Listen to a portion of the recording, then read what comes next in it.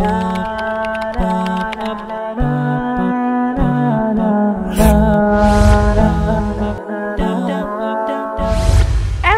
is to disregard the truth and look down upon others.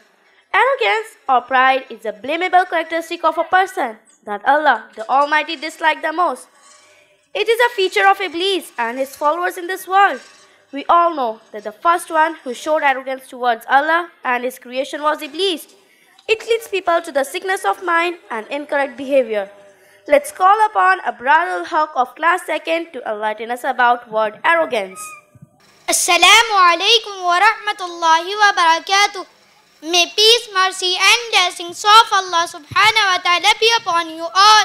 Hadith on arrogance. قال رسول الله صلى الله عليه وسلم لا يدخل الجنة من كان في قلبه مثقال ذرة من كبر. The Prophet Muhammad sallallahu alayhi wasallam said, no one who has a weight of a seed of arrogance in his heart will enter paradise. My dear friends, what is arrogance? Why is it so disliked by Allah subhanahu wa ta'ala that anybody who carries arrogance in his heart, even though equivalent to an atom's weight, is prohibited from Jannah? Let's try to understand that arrogance is feeling proud and superior over others.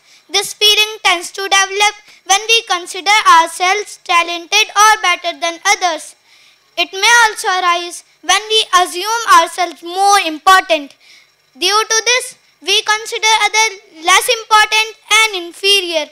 Although whatever good we have in our character or any talent or position, everything has been bestowed upon us by Allah subhanahu wa ta'ala. It is a gift from Him. And if it would have been under our control, we would have attained excellence in every sphere of life. Sadly, it's not so.